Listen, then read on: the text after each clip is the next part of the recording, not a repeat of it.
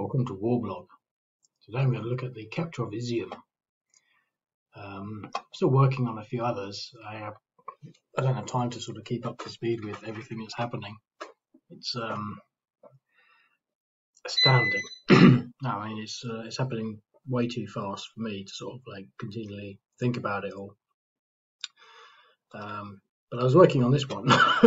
This is the first one that sort of gave me an impression of what was where.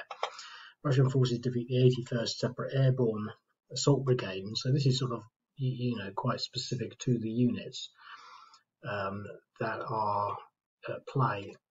I'm not sure what this will look like in the video, but my screen's really crap, so it looks a bit odd. But just before I sort of maybe play it, I'm not going to play it all, I just want to keep it a short video really. Obviously, oh look, there's a bridge. There should be a bridge there. I'll have to do that. I was just sitting here looking at this and thinking, this is really interesting. I don't know what's what. I mean, there we've got the 81st, we've got the 90th Air Mobile Battalion, a company from that. Here we got the 5th Battalion Tactical Group. Under here we got the 122nd Air Mobile. And once you get to that sort of level, it sort of becomes a bit more sort of interesting. And anyway, I got this thing from Southfront actually, and but I also saw it on Twitter, and I was beginning to sort of give up on Twitter really, because it just seems to me to be sort of like what Silicon Valley want you to sort of think about the war. It's just this continually sort of diatribe of more Russian tanks blown up, more Russian people surrendering. The worst war ever, and then time and time again you read all the sort of this. They seem to be sort of adding to the little areas on the little graphs, and when you look at it, they're not small areas. It's a huge country. I mean, the whole idea that you could sort of like just sort of whiz across it in a couple of sort of days and capture the whole lot seems a bit sort of, stupid. But the thing is, I think. What I'm trying to get to is that the people that are controlling Twitter sort of want to control that. They want people to think that, or rather, they want to. They're not really sort of saying they're actually sort of making steady and consistent ground, considering they've got sort of a huge army to move around. It's like they've just sort of like driven down a road, got blown up, and someone's taken a picture of them, and that's that. What I'm sort of building up to here really is I'm going to try and look at this. Now I've got my, it only appears with me. I mean, I don't get anything, I think I've got one sort of whatever. I thought I'd do my map. I know my maps aren't great, and I'm sort of sitting there because the reason I'm sort of showing you this because I found this. Now this isn't by this person, this is by something else, and there's more of them. See, this map is sort of, I was thinking, oh, that looks sort of good. You can see how much they've taken, and maybe that's optimistic. But if you look at these, and this sort of, it blew me away in a little bit, in a small regard. But when I looked at it, I thought, my God, So this is done by Jomini W, and I've looked at his profile and. It says up there sort of it's quite hard. Exact locations, compositions, and identification of units is difficult to determine currently. Really, okay. So, but the thing is, from a wargamer's point of view, this is sort of like the map is fantastic, the line work is fantastic. I haven't really read any of the information because I just don't have time. But the resource, this resource, is so phenomenal that I could just sit here and sort of think, well. I could do this front. This looks really interesting. I don't even know where that is. I mean, what is this? The Kiev-Chernihiv area. So this is to the north. So presumably the border is there. So Kiev is probably here somewhere, which probably represents that. And so I could do this line here. I could just zoom in there. Bang. That little line there, the mass, and because the thing is, on the big maps, what they do, they sort of they sort of give you they sort of make you think that, well, they've driven down here and they've stopped at Kiev. But no, I was thinking about this a while back. They've got to have a flank, and they do. So they've got these units on the flank. And then you've got this one, which is the Kharkiv and Donbass area. So Donbass is down here, and you can see they've taken all of this stuff. And I haven't really even, this was, what I just did was Izyum there. And obviously they sort of taken that because this is the 6th of March, so this is out of date. But, they've taken that. That was a little battle I did there, the one I'm looking at now. But what about this one? What about this front line? I could just sit here all day making maps. And the only thing that I would say, in my defense, these maps are a little easier to make than mine, because all you've got is one map that you're constantly adjusting this squiggly line and then moving these little units about to create a map. But clearly you have to be looking and somehow trying to figure out what's what and where's where, and clearly have an understanding of the structure of both armies. So, for example, I could do this, and this is far more sort of compelling, because it makes you realise that the reason they're not getting up to this place, to the scenario, is because we've got this motorised unit there. And so I could do that. I could sort of think, well, okay, well, I've got these units, and I could do a little scenario for that, a little scenario for that, a little scenario for this. This whole area here. And what about all of that? So I'm really, I feel way behind, but I'm not too bothered because it's not my profession. But these are phenomenal maps, and these are sort of, when you start to look at this, and then you start to sort of think about what the media is telling us, it's quite clear that they're just presenting level stupid information that is going to control what people are thinking. This is such a mind-bogglingly vast operation. They're not really communicating that at all in any sense. They're not giving it's like they're trying to give the impression that Vladimir Putin has gone mad and is running around with an axe, shooting people, in particular little children. You've got this entire sort of thing, probably unprecedented, certainly for a long time. Oh, well, I don't know really, but I mean, when you look at that, I mean, my mind is boggling. It's just so huge, and it makes you realise, of course, there's going to be sort of casualties. I mean, if you've got a front line here, what about this Pryluki front line? What about the Romy front line? They're going to be firing at each other. There's going to be casualties on both sides, and of course, they're showing all of the Russian casualties and none of the Ukrainian ones.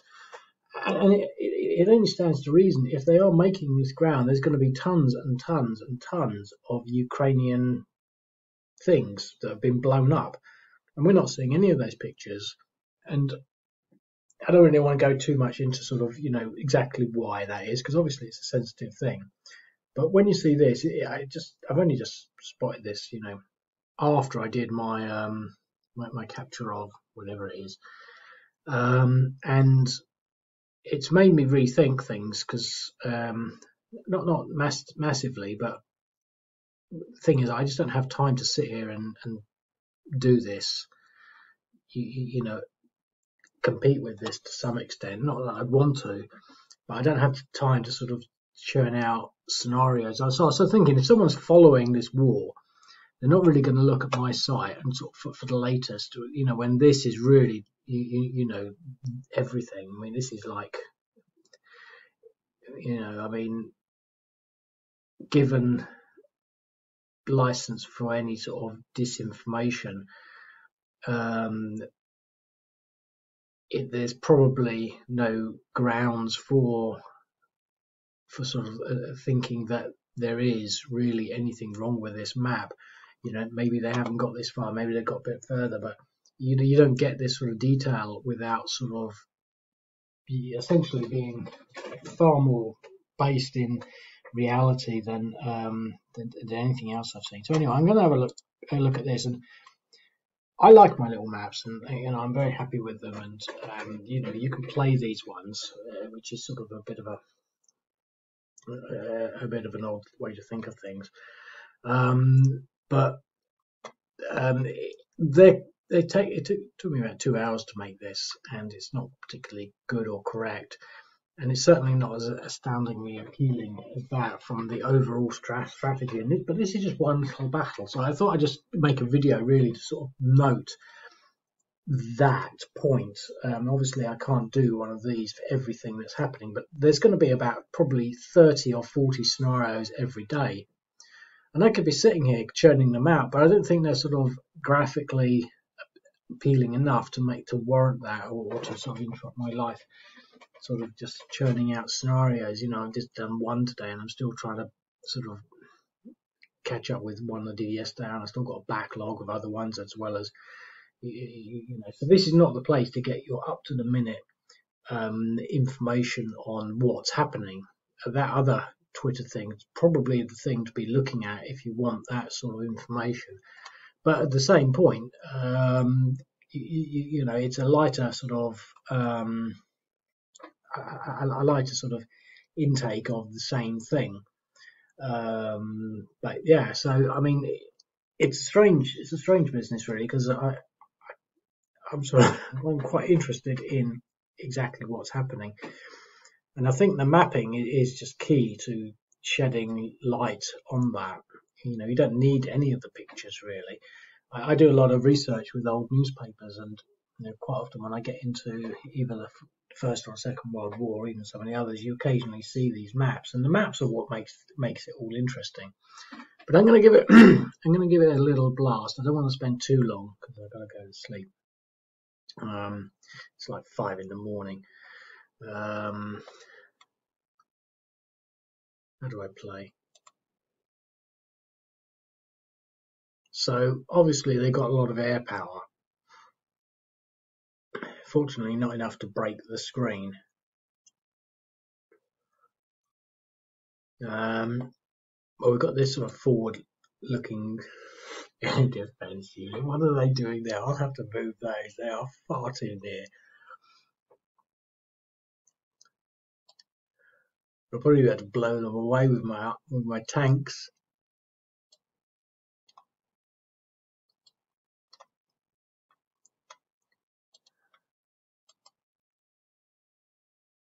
DE versus 0.6.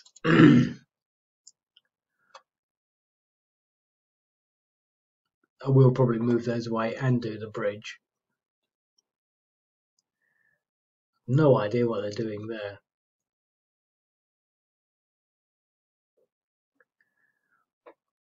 So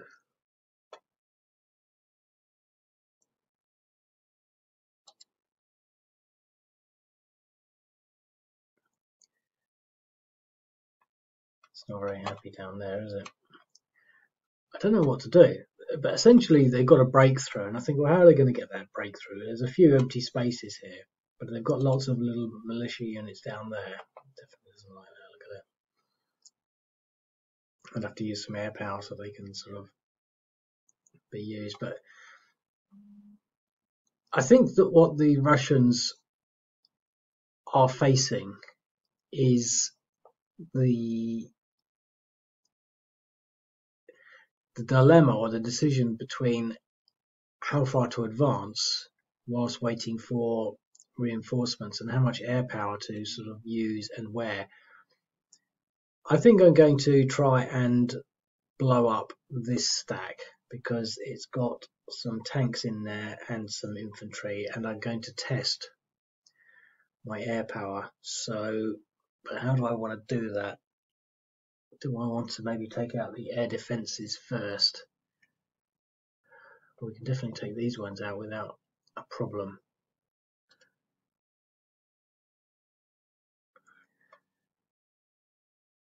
One, two, three, four, five, six, seven, eight. We could probably blow that up.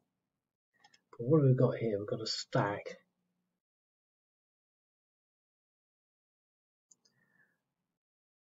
Let's use the armor to chase these guys about. I'll have to move them. They're stupid. Eliminated, of course. Got enough for one more attack. Eliminated.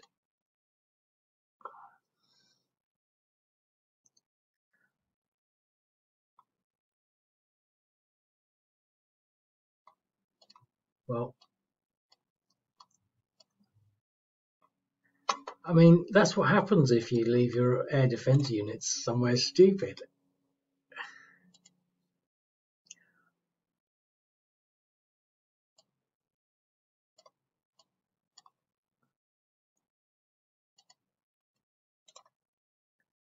Right, so we've wiped out that air defense company, air defense battalion.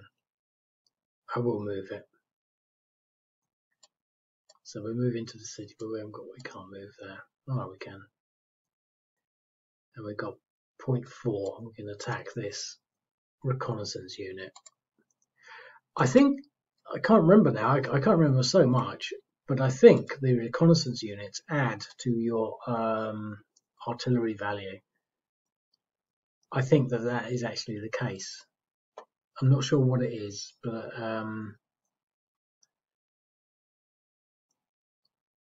let's actually have a look at the rules.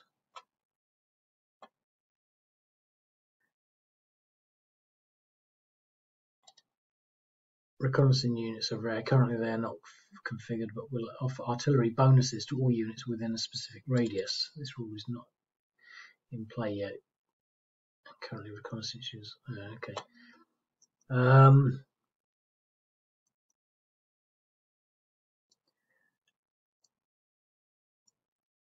The thing is, I don't know how to get back.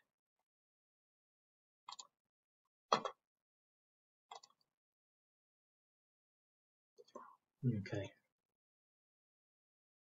But I think I've actually done that rule though. Anyway, it doesn't matter. You can pretend they do. Right. I don't really know what I'm doing. I'm just making a video now.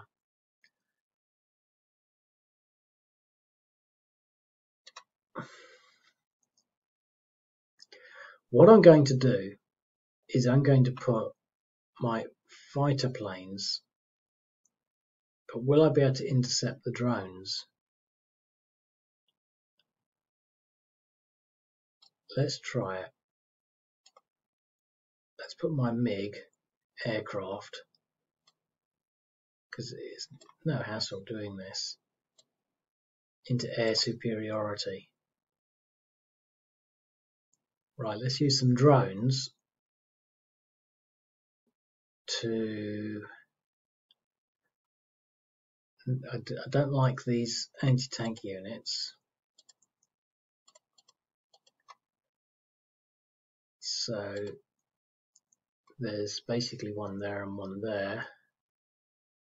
So let's use a drone on that.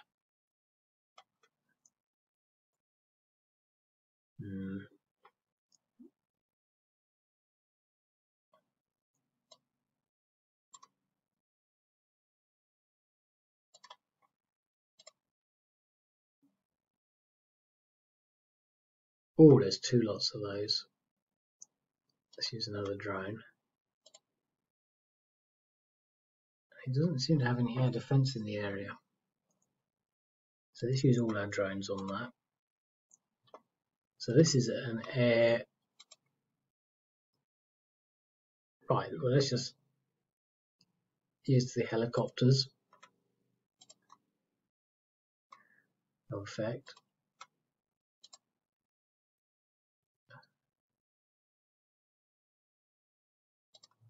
They should be doing morale checks now. Aborted.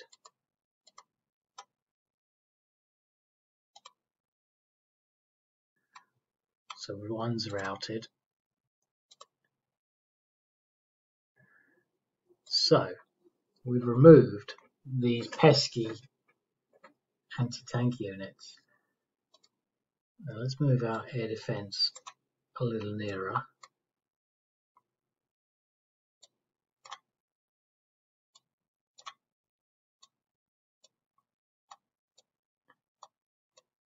Now we can move our armour a little nearer, take out this unit here.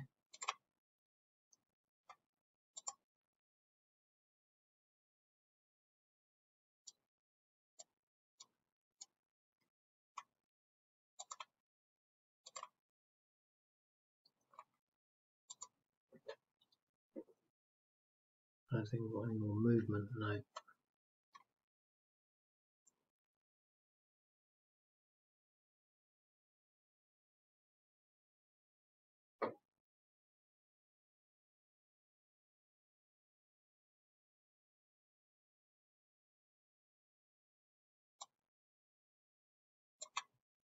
Let's send these units this way to sort out these guys.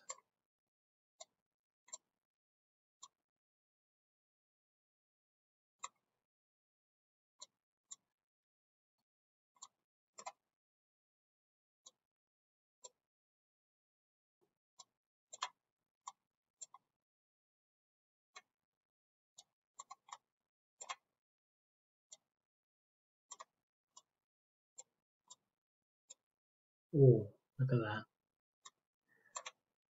We can attack them at low reduced odds with motorized across the stream, but 7 to 1 we still get the DR.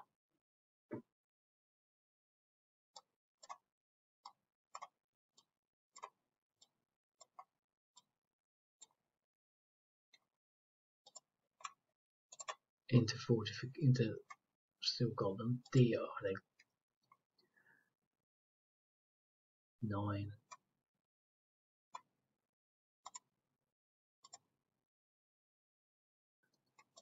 Make that a nice, leave them there. Okay, I'm not really truly thinking about this sort of as maybe in a competitive sense, because I'm only going to play. I just want to see what the Ukrainians get up to in their turn, really.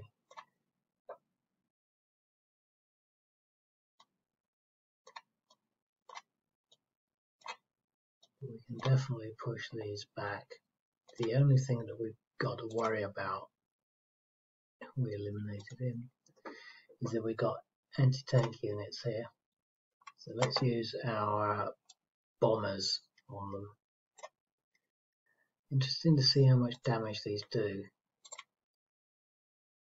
Nothing. I really have to just make the bombers more effective. And helicopters.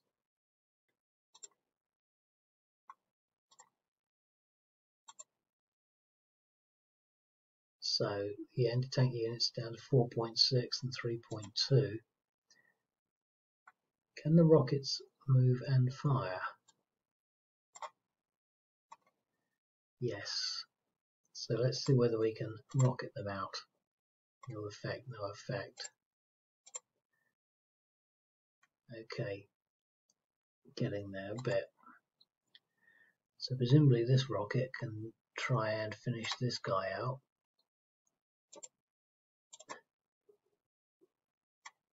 No, he's still there, pottering around at 11.3.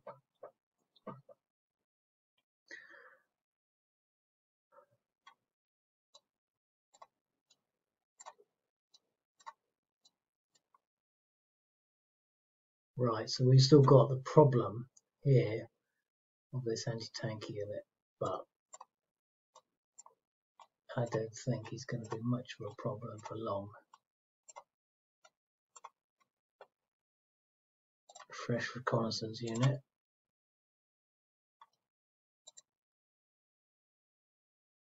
Okay, so that's it for the first turn. We've got air superiority. So that's sort of it's interesting, really. My mind's not really into it, so I can't really not really savouring it in any sense. Just sort of thinking, well, that's a Russian advance, but what's at risk? So this is where it's so complex. There's going to be a lot of this photo opportunity for them to, and this is one of the reasons I sort of want to do this. So it's now the Ukrainian turn, so they have to advance on this sizable Ukrainian army, with, oh look, a lot of drones. Now let's see what happens if I try to get these. So they obviously got a lot of drones. I gave them a lot of drones. I'm not sure why, but let's try and take out some. Oh, I don't know. It'd be nice to take out some rockets. Nice to take out some tanks, but let's take out some rockets because I think they're vulnerable, and we're going to see whether this air superiority actually gets in there. The air, those MiGs should appear in the same place that the air defense units do in this combat screen.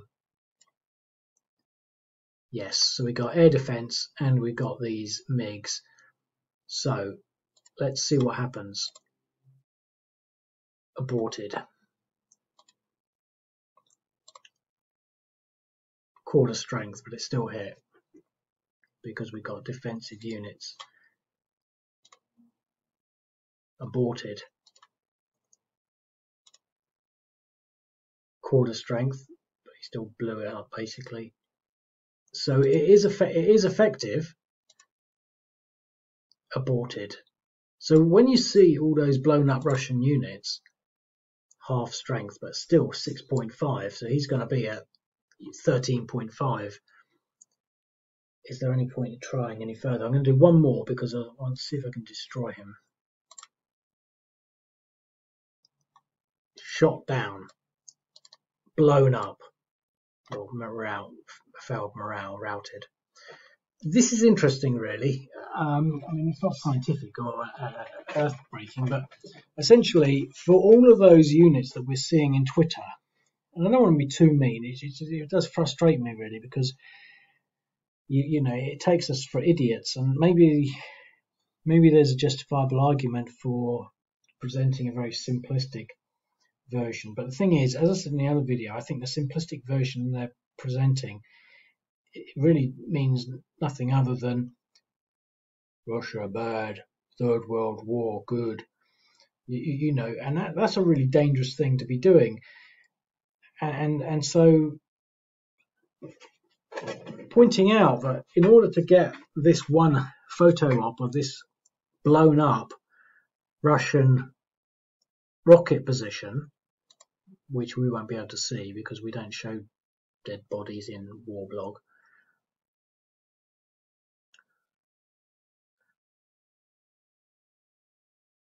which was there. To blow that up, we had to, well, we lost a drone, and only 50% of the drones, although they were very, very effective because it's just light skin rocket unit in the open on its own. So the Russians really shouldn't do stuff like that. But 50% of the drones didn't get through. So only 50% got through, and they were effective because it's light skinned, and one was shot down. So there was a cost for that. So whenever you see these pictures in Twitter of all these Russian columns blown up, you've got to say, well, what was the cost? Now, in this instance, there was no ground cost because everything was an aerial unit. But at the same point, that was a Russian unit, and they have been pounding along, and they took out quite a lot of the Ukrainian reconnaissance units. So there's a lot that you can learn in parallel to, you know, using this as to sort of try and understand what we're seeing in Twitter.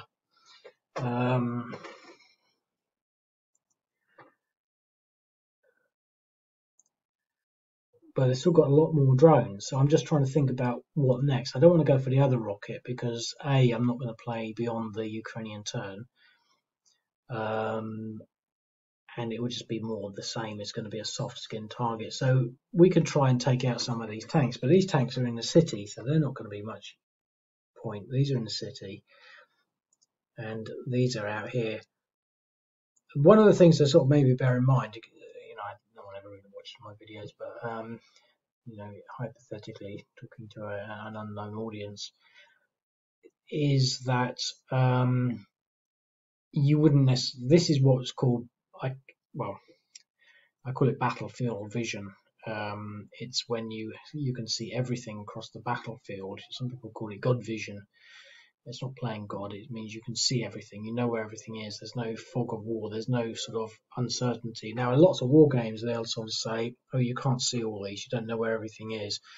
But to keep it simple, we do it. So you might not be able to see these armored units because basically there would be a line of sight. For example, there's a lot of urban area in between, but you've got these units that are quite close. But some games, you would use these so you keep line of sight, but here you don't. So bearing in mind that you might not actually know where anything is, I think we're going to go for this just to sort of see what these drones do against an unaccompanied armored unit in the open.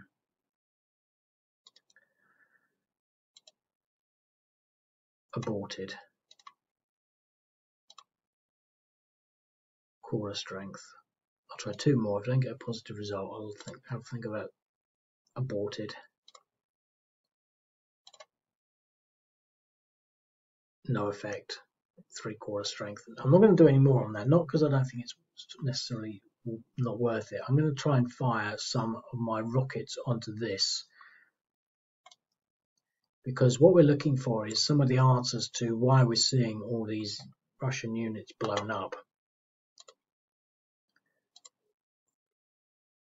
1.4. So that would have taken out, I mean, if this is a company with, say, 20 trucks, 20 armored vehicles, we just took out 2 of them.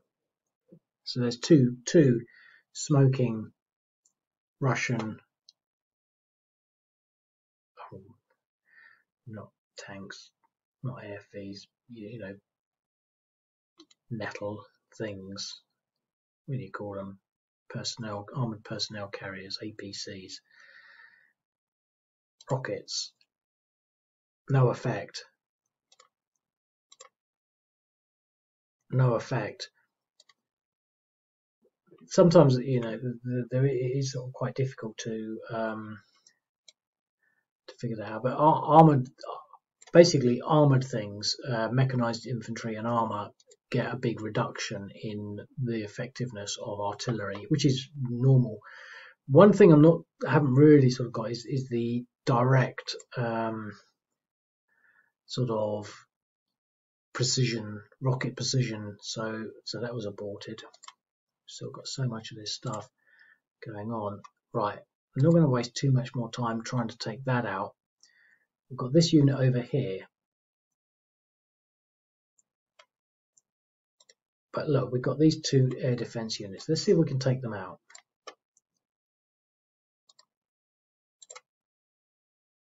No effect.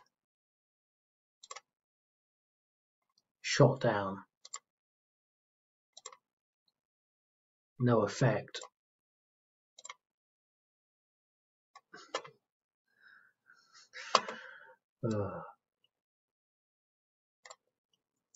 These should be quite easy to take out on their own. Oh, 4, 2. Considering they're the only ones in there. Oh no, these are the other ones. We should probably really have focused on taking them out at the start. Routed one of them. And routed the other one. So there you go. The Ukrainians have done 2 photo ops. We've got an entire field over here of blown up Russian air defense units. So those expensive vehicles with the big radar things on top, and then all of a sudden you think, oh, the war is over. They've failed. They've lost. They've been defeated on the way. They've been blown up. So these are this is to some extent what I don't know, I'm just interested really. It's, what's the point? Well, there is no point, but it is sort of, I don't know, it's an unprecedented period of history, and I reserve the right to be interested in it. And the thing is, there's only so much that I can do from my own sort of thinking. I can't. There's no point in me, putting these maps together. And I'm always thinking about, those maps that I showed. Why is that person doing it? What do they gain from doing that? It's not even a game. or something that they're trying to, resell. I think he was an author or a lecturer, or so presumably he's going to sort of use this for sort of, communicating in sort of presentations and supporting his professional activities or whatever. But I mean, there's less point in him doing that unless he's sort of, and what I gathered when I was looking into it, I started to look into that sort of when I looked up that person's name on Twitter. There's a whole bunch of people just sitting there making maps of one sort, either just using cheap crap. Because the reason I choose those ones because those are exceptional, high end, very good quality maps. They look good. They got all the information and they're informative. But there's lots of other people just sort of doing squiggly lines on Google Maps. And then there's me doing this, which has no bearing on anything, other than it does give you an idea. So I think what I've done is quite unique and different, and it can be played, and I think that there's some value in that. But I'm just going to sort of finish up now. I'm thinking, well, what can the Ukrainians do? Well, they've got a lot of forward units, and these units down here, which is the 81st Air Mobile, they're all sort of stuck in these defensive positions. We're not in a position really to counterattack against anything. This unit here wasn't hurt. This unit here wasn't hurt. This unit received basically almost nothing. I mean, they can probably recover those vehicles that they lost. We can't really attack them with our militia units. I think actually the thing to do. Now, the other thing to just bear in mind about this scenario is that there's two bridges. So it's an interesting sort of defensive position. So we've got this river, and I've given them forts. There's two bridges. So what we're going to make sure we do, essentially, is with these engineering units, we can blow these bridges up. We can blow this bridge here up. Now, there's one other thing to sort of bear in mind. We've got all of these other units outside of that river thing. Now, they can either come back this way, go through the minefields, and unfortunately, the game doesn't support friendly units going through friendly minefields. Or I can create a bridge down here with some engineering units as a sort of, for these units to come in, and these units to come in, and then blow the bridge up. But it seems a bit much, really. But these units are sort of stuck. But the Russians, they're going to have to build a bridge at some point, and it's going to take them a long time. So you can see, so if we got the fantastic drawing tool out, put it onto my favorite setting, we can see that already we've created a front line like that. And none of this is going to really present a problem. The whole thing is not really going to present a problem. But I think the questions that you've got to sort of consider in the game sense is how much attrition will the Russians take in advancing forward, because they're going to get more and more rockets and artillery fire on them as they move forward. But I think possibly one way to approach this would be to sort of come down here and make a bridge there.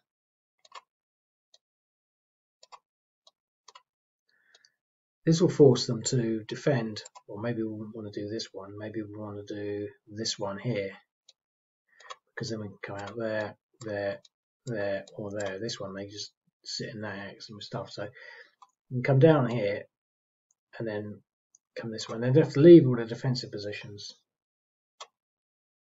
And of course, we can put something down here to sort of cross here and to cross here and to maybe cross here. But this could be our sort of, I don't know what this sort of maneuver would be, because we're only sort of trying to tie them up in the north, whilst making a breakthrough in the south to create a pocket and then just basically isolate them, and force them to actually retreat voluntarily. But I'm going to leave it at that anyway, unless I can think of any more.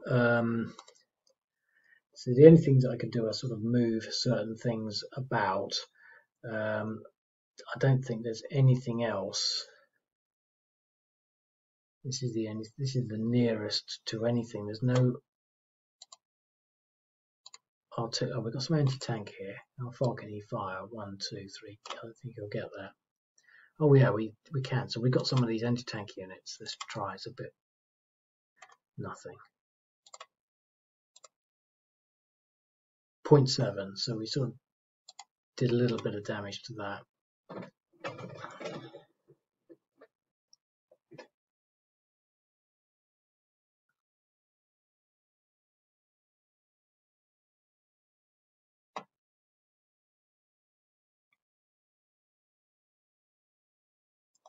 I think I'll move him there so he can build some more mines.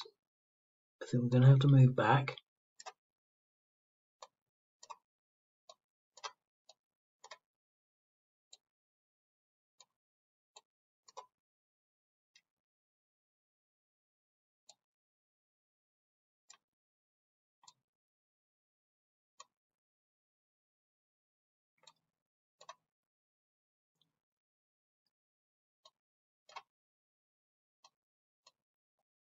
Shouldn't have left them there. These guys, I think I might leave them there because the Russians will have to deal with them. Leave him there, bring him forward to this town or village. Engineers, let's put him there. So we'll build something, and his artillery unit on his own.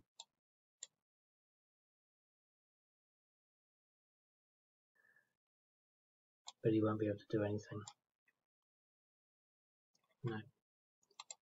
I'm going to leave it at that. It's taken too long, the other one. So it's only one turn. I think it's interesting.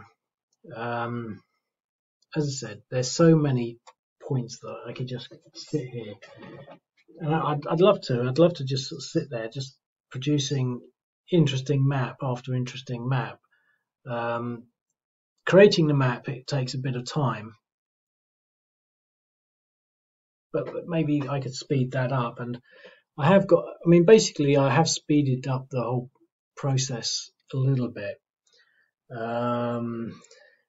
Because I can use a spreadsheet and I can build an army with a spreadsheet, but I still got to sort of do all the hard work, and I can't just sort of use the same spreadsheet for every other campaign because they have to be in a particular position. It's actually harder to replace units than it is to actually just start from scratch. But now that I've discovered those maps, I do feel as though I could make some more effort. In the back of my mind, I might start to sort of save those maps. But in the back of my mind, I know this is probably really not a very good thing to say. I'm just thinking that the war will be over soon, and then I'll have lost all these opportunities to create interesting maps and scenarios. But I mean, it's 11 days now, or something like that, 12 days, and it's the whole war is just mind-blowing, really. And I was just thinking today, I wonder how soon people will just forget, because I was sort of, I was busy today doing stuff, and I was just sort of thinking, so sooner or later people are going to become bored with the Ukraine war. It's just going to be like another one of those things. They've had that sort of that jolt of whatever, and at some point they're going to become bored with reading again that the Russians still haven't taken Kiev, the Russians still haven't taken Mariupol, the Russians still haven't taken Sumy. It's a failed war, and those maps just paint a completely different picture, and but it wouldn't surprise me that if most people are becoming quite bored with the war, because it's just pictures of people boo-hooing, and not without reason. I don't like to say it really, because obviously it's a terrible thing that's happening, and sort of thinking, well, I feel compelled to sort of say, oh, those poor people, but at the same time, I think that those poor people were there in Syria, in the Middle East, and Afghanistan, and Libya, and all across Africa, and it doesn't, obviously, I don't need to explain the hypocritical connotations of all of that. But I think you need a greater degree of mental acumen to overcome it. When you're looking at the news and media, you really, it's not as simple to, it's sort of like, I think, well, okay, I'll just ignore it, but it's hard to divide a narrative and sort of talk about the war in any other way without continually regurgitating some sort of facet of the humanitarian implications and perspective and angles on it all. And and the thing is, I don't like being compelled or obliged to consider that. And I'm not. But the thing is, at the same time, I think that there's a greater pressure currently to do that than there was ever with any of the other wars. But anyway, I'm going to leave it at that. I will try to produce more maps, because when I look at this and I sort of think, well, this is just really interesting. And again, the only thing that I can say is, well, which is what I said with all the other games, in the Middle East and whatnot. You need to play them again and again to get a good balance. I don't know whether this is going to be a good balance or whether it's going to be a walkover, or whether the Russians are actually going to have a problem. But from what we did see there, we saw good indications as to what's happening to produce what we're seeing. I mean, if there's, it doesn't matter how big the advance is. The Ukrainians have some big, heavy weapons, and they're firing them at the advancing Russians. So, of course, we're going to see a lot of that stuff.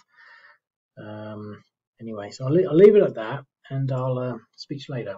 Cheerio.